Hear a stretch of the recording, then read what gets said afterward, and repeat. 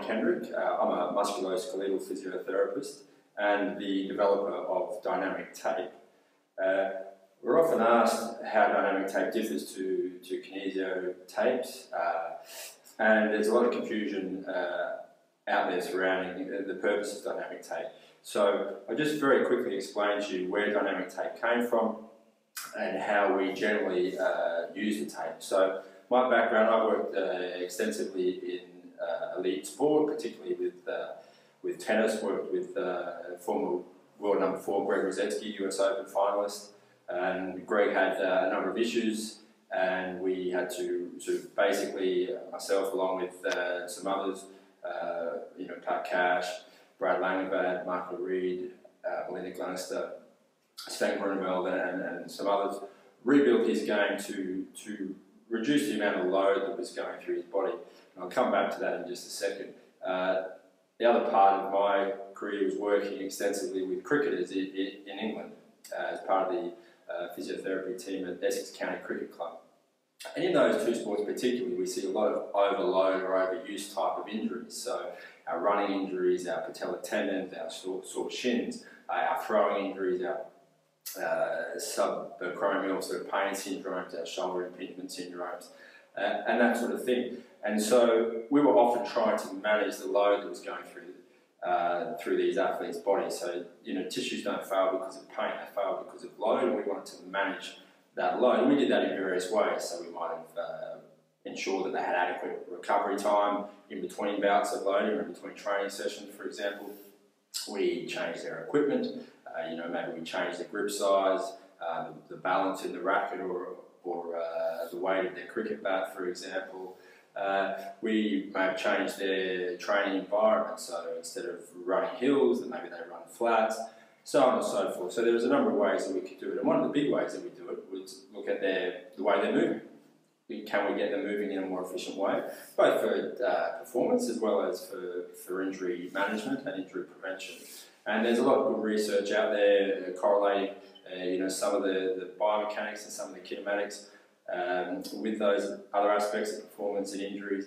And so we were trying to tie those things together. There's also some very good evidence with taping mechanically, using rigid athletic tapes particularly, to try and modify movement patterns, and that's shown to be effective, looking at 3D kinematics, looking at EMG activity, muscle activity, and so on. And then also showing clinical improvement. So we would often be doing that, and the problem we would run into is that often when we tape them with these rigid tapes, they were too restricted for what they needed to do, and they come back and say, look, I just can't get into that position that I need to get into.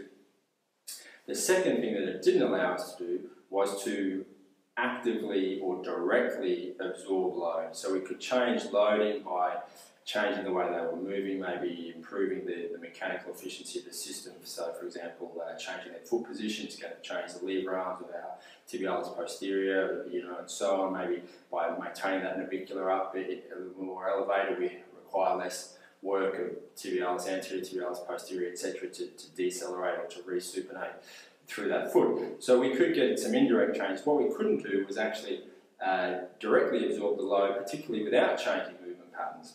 So a lot of athletes don't want to change the way they're moving. Their technique is what's made them successful, but they're still breaking down through overload, and we wanted to have something that we could apply externally to do some of that load absorption to reduce the amount of load that was going through the system.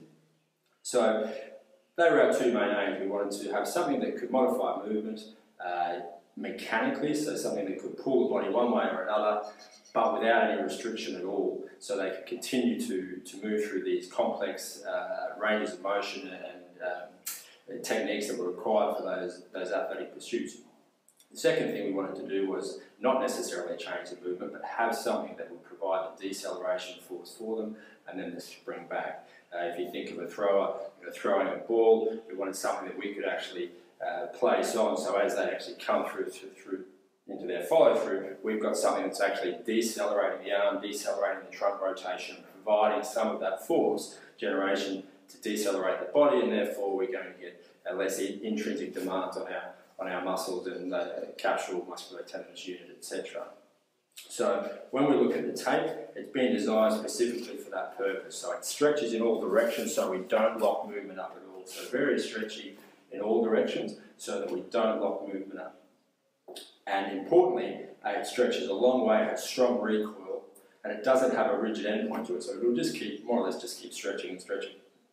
And what that allows us to do is place it on the body part with the muscle in a short position so that as the muscle lengthens, the tape also lengthens and provides that tension and that deceleration, that resistance to movement, and then springs back the other way to assist as well as they transition back into shortening. And most of, or a lot of the time we're using it is to aid that eccentric contraction, that deceleration, so as in that example through the follow-through.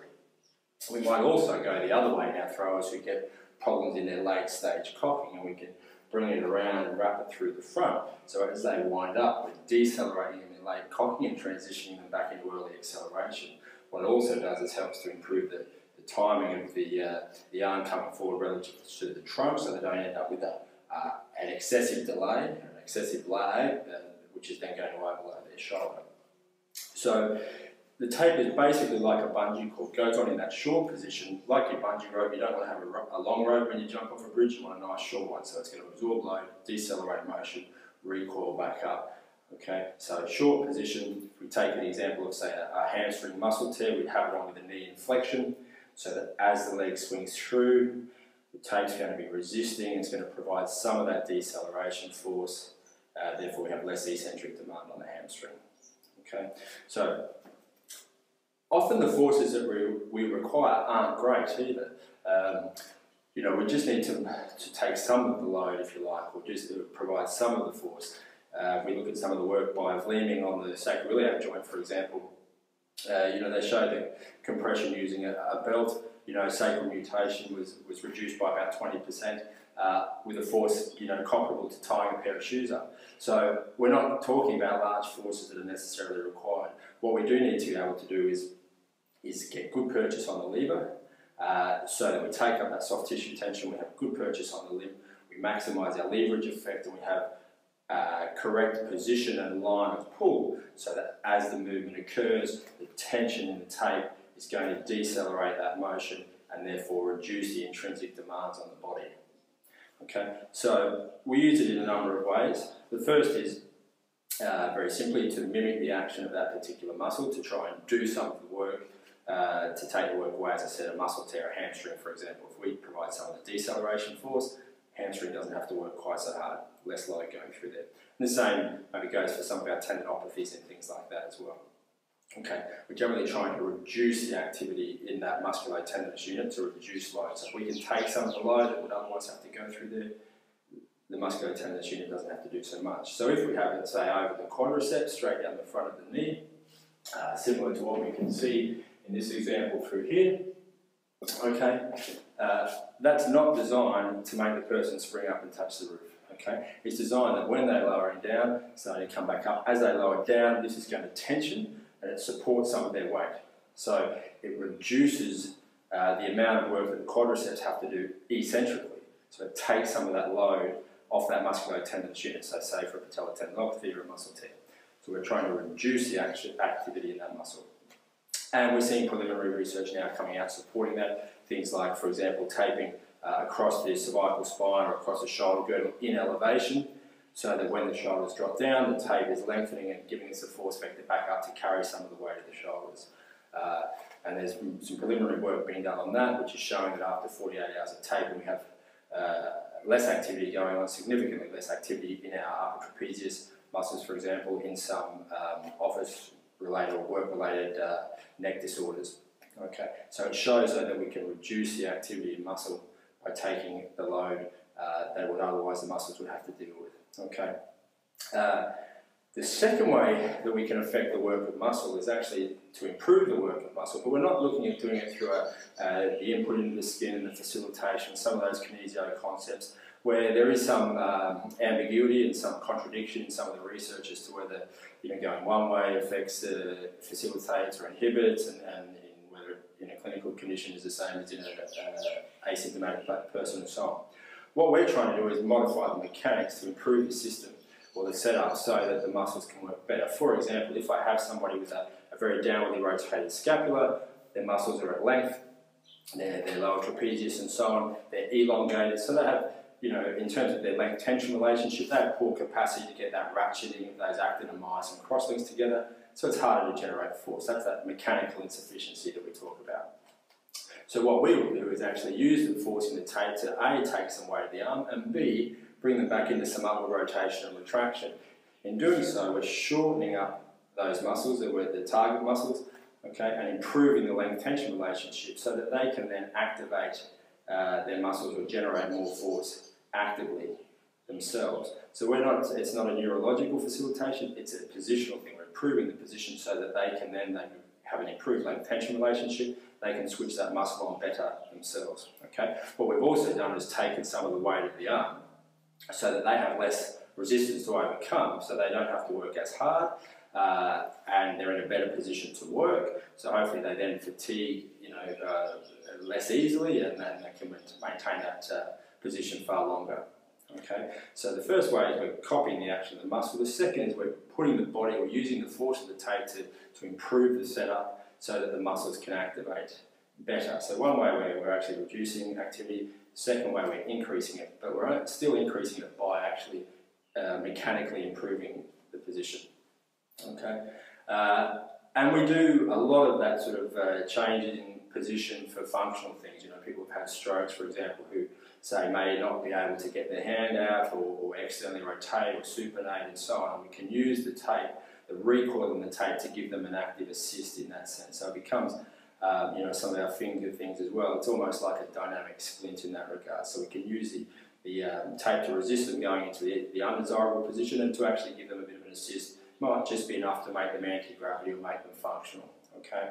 Again, we're looking at that from a mechanical assist using this strong recoil of the tape rather than a facilitation as such. And in order to do that, again, we have to put the tape on in that shortened position. So as we stretch, it's going to be decelerating or resisting, so it's helping the eccentric action.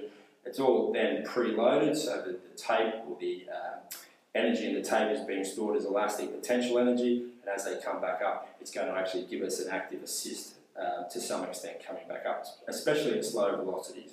Okay, at fast velocities like throwing and things, you know, I mentioned the one here coming around earlier. Once we start coming through very quickly, the speed of the arm, the torque, or the speed of rotation is going to be far greater than the ability of the tape to shorten. So basically, the arm will overtake the tape as it's shortening. If we were on the back, however, it would be decelerating, and the tape's going to be stretching further, faster than the musculotendinous unit, so it's going to give us some of that deceleration.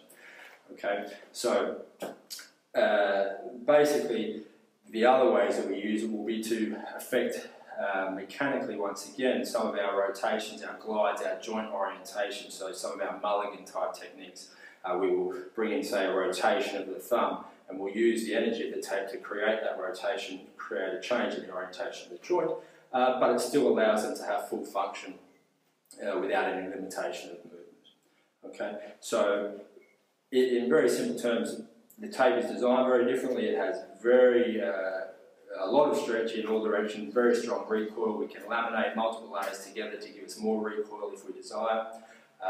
It's designed in that way. It doesn't have an end point, so it's designed to go on in that short position and give us that deceleration and spring back. Okay, so most of our applications go on almost the opposite to what you would do with a kinesio application, where you're putting things on in stretch. Here we're putting it on in the short position to mimic the action of the muscle. Okay, and the properties of the tape allow us to do that, particularly if you're taping multiple joints, where you're crossing the spine, crossing the midline, bringing in rotation and those sorts of things. If you don't have four-way stretch, and if you don't have a lot of stretch, you run out of room.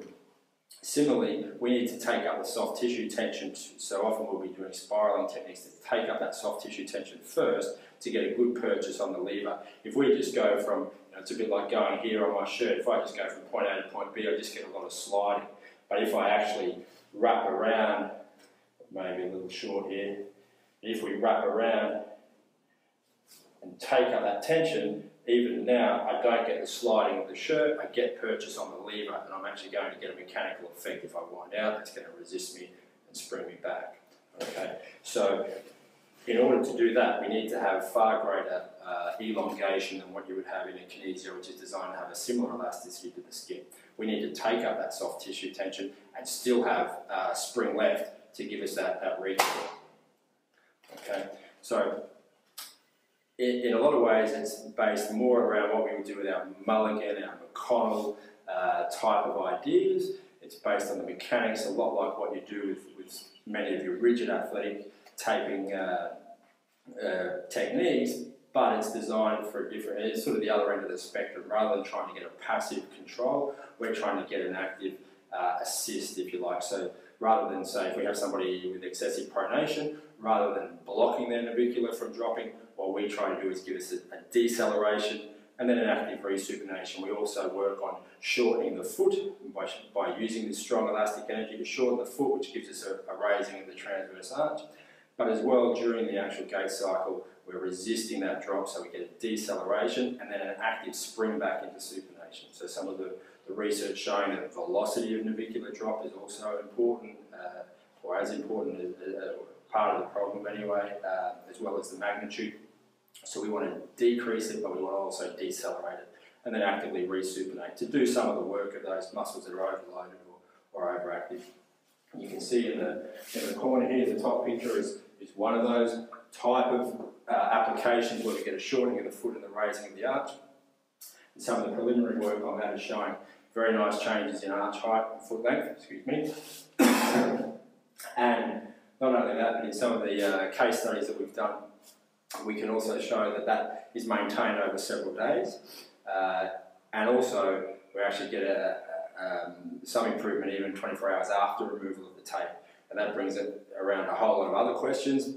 Is it because we're improving the length-tension relationship with some of the intrinsic muscles, which have recently been shown to be able to actively support the arch with load?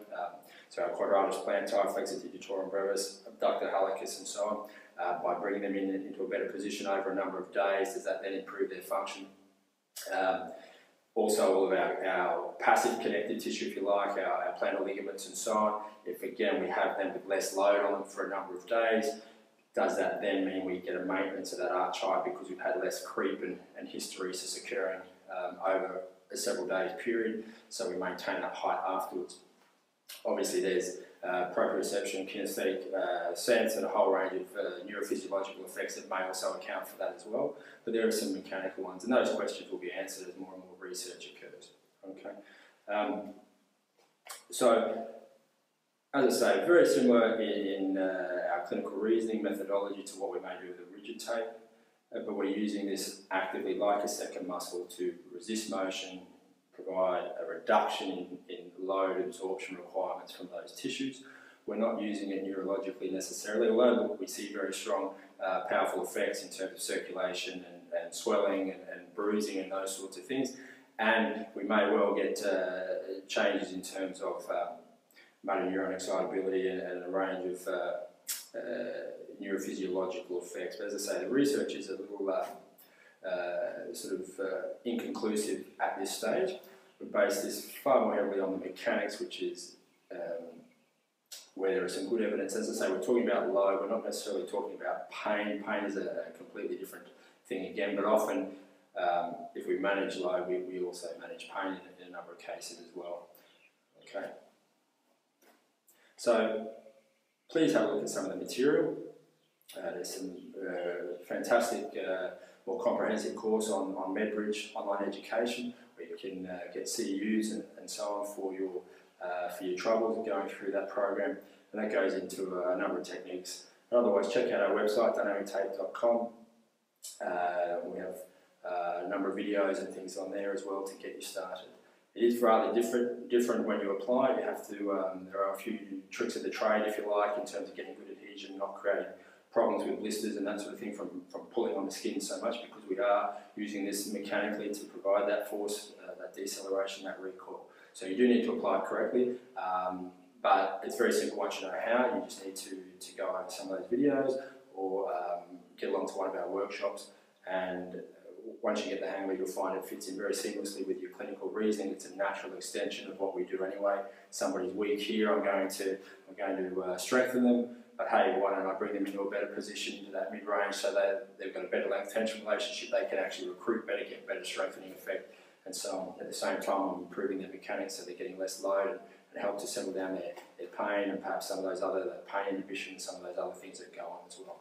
Or functionally, they're unable to do this, let's get in there and give them an assist to do that. So it fits in very simply. We're already doing it with a number of our other treatment modalities and applications. It's just as a way of augmenting that and having our manual therapy or exercise-based therapy reinforced for several days in between visits or in between sessions with your patients. So